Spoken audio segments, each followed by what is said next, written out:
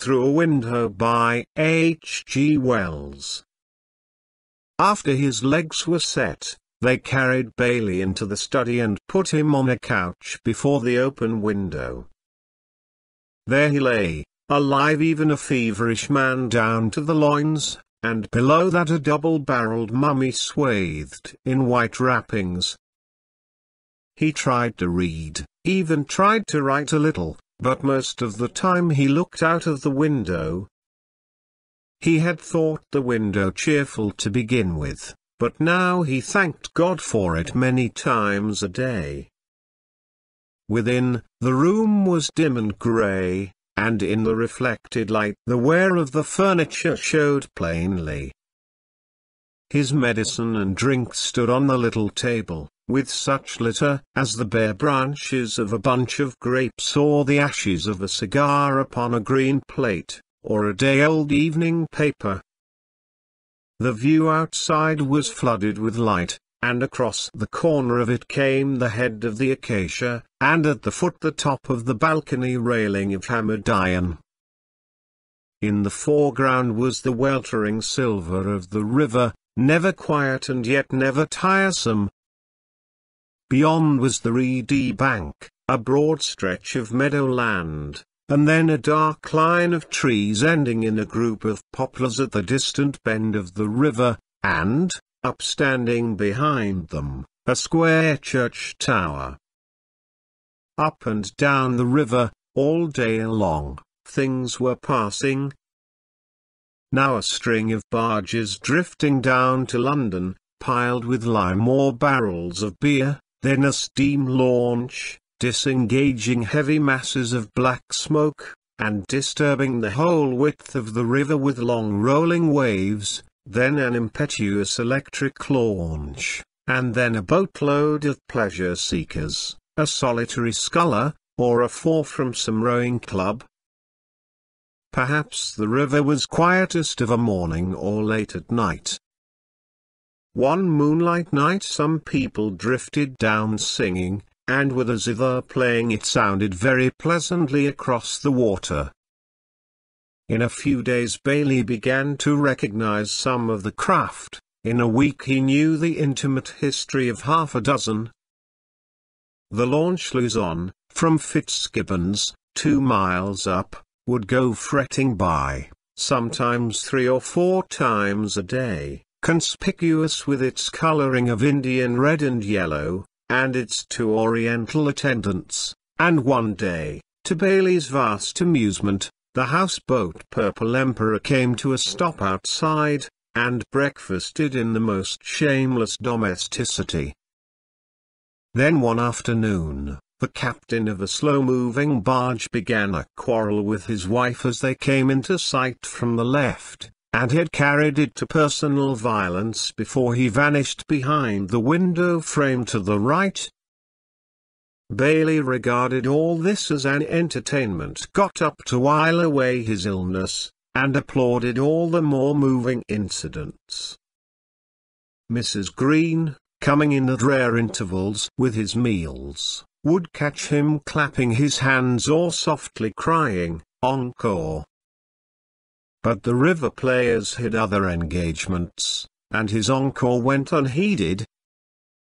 "I should never have thought I could take such an interest in things that did not concern me," said Bailey to Wildspin, who used to come in his nervous, friendly way and try to comfort the sufferer by being talked to.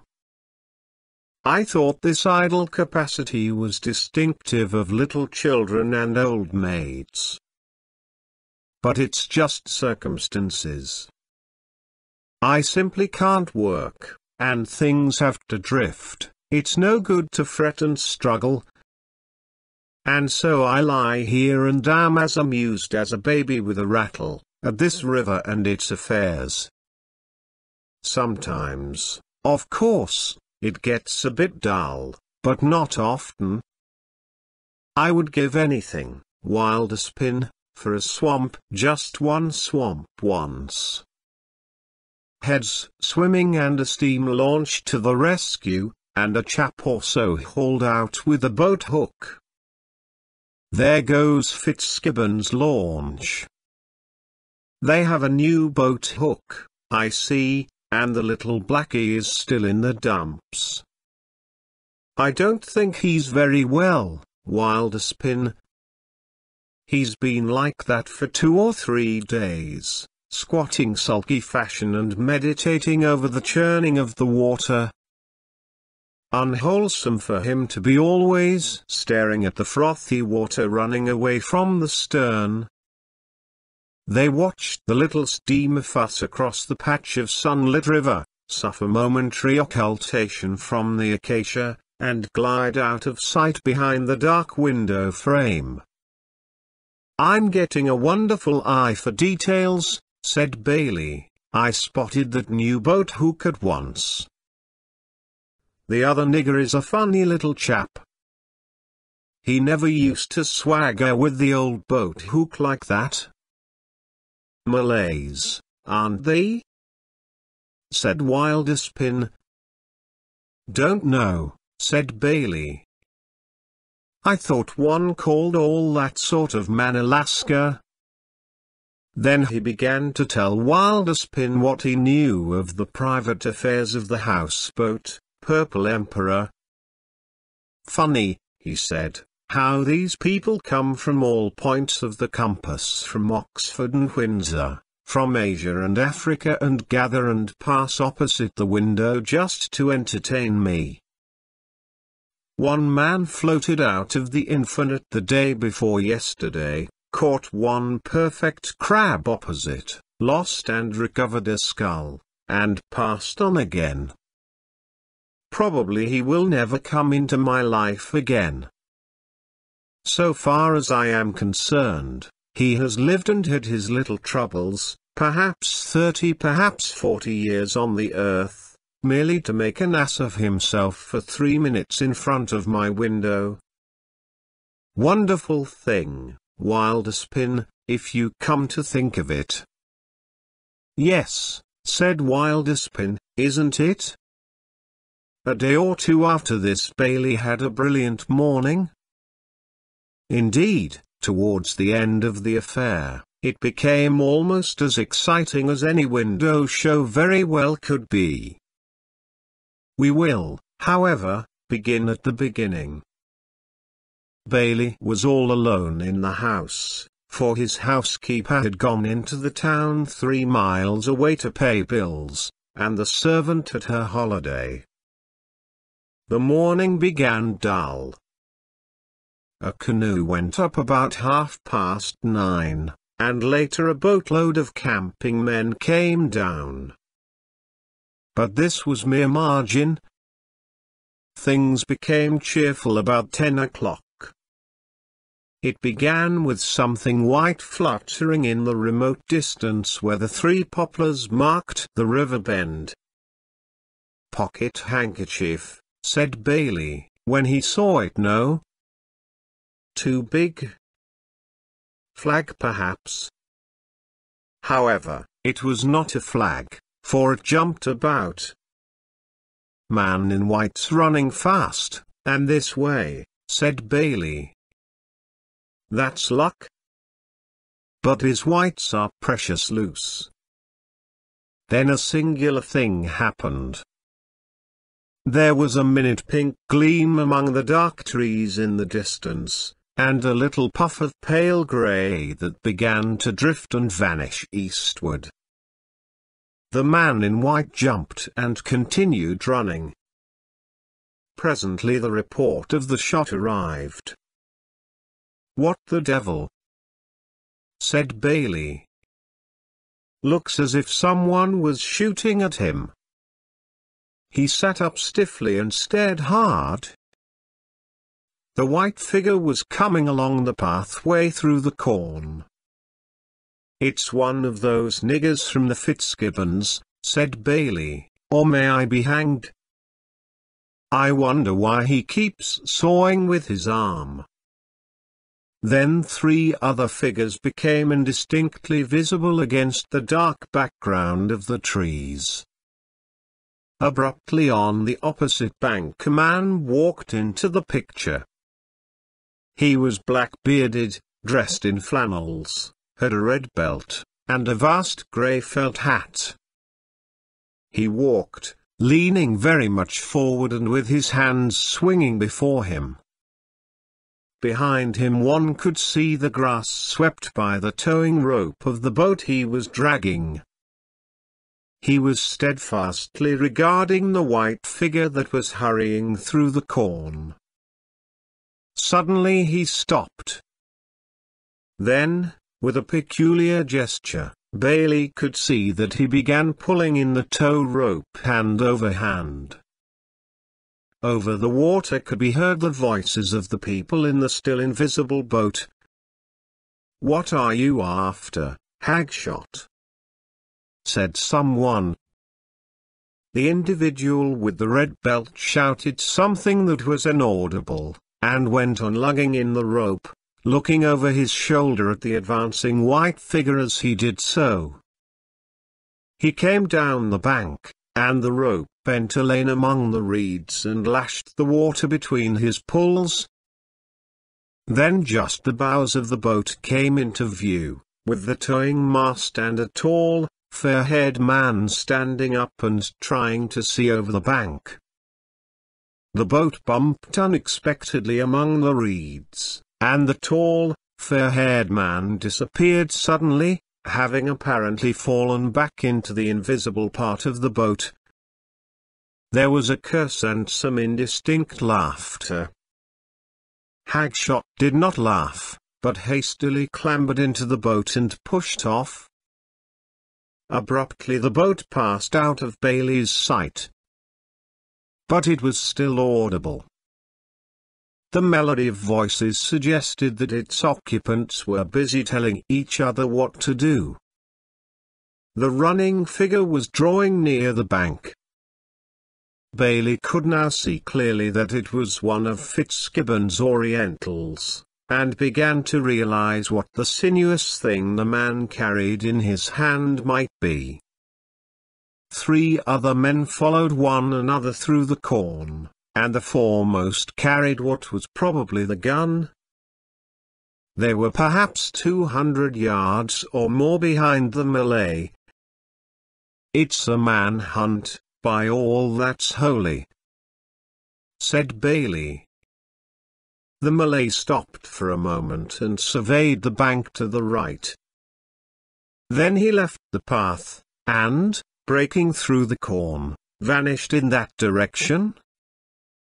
The 3 pursuers followed suit, and their heads and gesticulating arms above the corn, after a brief interval, also went out of Bailey's field of vision.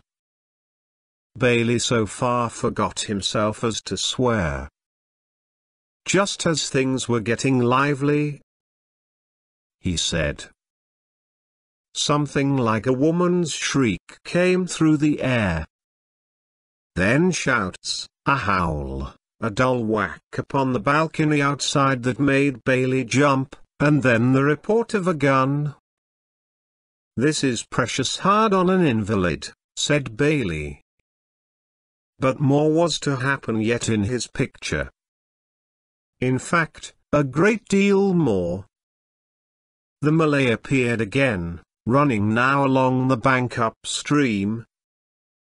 His stride had more swing and less pace in it than before. He was threatening someone ahead with the ugly kreese he carried. The blade, Bailey noticed, was dull. It did not shine as steel should. Then came the tall, fair man, brandishing a boat hook, and after him 3 other men in boating costume, running clumsily with oars.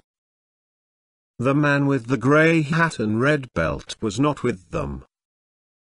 After an interval the 3 men with the gun reappeared, still in the corn, but now near the river bank. They emerged upon the towing path, and hurried after the others. The opposite bank was left blank and desolate again. The sick room was disgraced by more profanity. "I would give my life to see the end of this," said Bailey. There were indistinct shouts upstream. Once they seemed to be coming nearer, but they disappointed him. Bailey sat and grumbled. He was still grumbling when his eye caught something black and round among the waves. "Hello," he said. He looked narrowly and saw two triangular black bodies frothing every now and then about a yard in front of this. He was still doubtful when the little band of pursuers came into sight again, and began to point to this floating object. They were talking eagerly. Then the man with the gun took aim.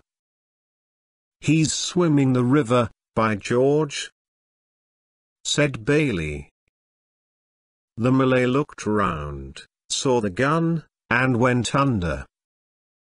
He came up so close to Bailey's bank of the river that one of the bars of the balcony hid him for a moment. As he emerged, the man with the gun fired. The Malay kept steadily onward. Bailey could see the wet hair on his forehead now and the crease between his teeth, and was presently hidden by the balcony. This seemed to Bailey an unendurable wrong. The man was lost to him forever now, so he thought. Why couldn't the brute have got himself decently caught on the opposite bank, or shot in the water? "It's worse than Edwin Drood," said Bailey. Over the river, too, things had become an absolute blank. All 7 men had gone downstream again, probably to get the boat and follow across. Bailey listened and waited. There was silence. "Surely it's not over like this," said Bailey. 5 minutes passed 10 minutes. Then a tug with 2 barges went upstream. The attitudes of the men upon these were the attitudes of those who see nothing remarkable in earth, water, or sky. Clearly the whole affair had passed out of sight of the river. Probably the hunt had gone into the beech woods behind the house. "Confound it," said Bailey. To be continued again, and no chance this time of the sequel. But this is hard on a sick man. He heard a step on the staircase behind him, and looking round saw the door open. Mrs. Green came in and sat down, panting. She still had her bonnet on, her purse in her hand, and her little brown basket upon her arm. "Oh, there," she said, and left Bailey to imagine the rest. "Have a little whiskey and water, Mrs. Green, and tell me about it," said Bailey. Sipping a little, the lady began to recover her powers of explanation. One of those black creatures at the Fitzgibbons had gone mad, and was running about with a big knife, stabbing people. He had killed a groom, and stabbed the under-butler, and almost cut the arm off a boating gentleman. "Running amok with a crease," said Bailey. "I thought that was it. And he was hiding in the wood when she came through it from the town." "What? Did he run after you?" asked Bailey, with a certain touch of glee in his voice. "No, that was the horrible part of it," Mrs. Green explained. She had been right through the woods and had never known he was there. It was only when she met young Mr. Fitzgibbon carrying his gun in the shrubbery that she heard anything about it. Apparently, what upset Mrs. Green was the lost opportunity for emotion. She was determined, however, to make the most of what was left her. To think he was there all the time. She said, over and over again. Bailey endured this patiently enough for perhaps 10 minutes. At last he thought it advisable to assert himself. "It's 1:20, Mrs. Green," he said. "Don't you think it time you got me something to eat?" This brought Mrs. Green suddenly to her knees. "Oh Lord, sir," she said. "Oh, don't go making me go out of this room, sir, till I know he's caught. He might have got into the house, sir. He might be creeping, with that knife of his, along the passage this very—" She broke off suddenly and glared over him at the window. Her lower jaw dropped. Bailey turned his head sharply. For the space of half a second things seemed just as they were. There was the tree, the balcony, the shining river, the distant church tower. Then he noticed that the acacia was displaced about a foot to the right, and that it was quivering, and the leaves were rustling. The tree was shaken violently, and a heavy panting was audible. In another moment a hairy brown hand had appeared and clutched the balcony railings, and in another the face of the Malay was peering through these at the man on the couch. His expression was an unpleasant grin, by reason of the crease he held between his teeth, and he was bleeding from an ugly wound in his cheek. His hair, wet to drying, stuck out like horns from his head. His body was bare save for the wet trousers that clung to him. Bailey's first impulse was to spring from the couch, but his legs reminded him that this was impossible. By means of the balcony and tree the man slowly raised himself until he was visible to Mrs. Green. With a choking cry she made for the door and fumbled with the handle. Bailey thought swiftly and clutched a medicine bottle in either hand. One he flung, and it smashed against the acacia.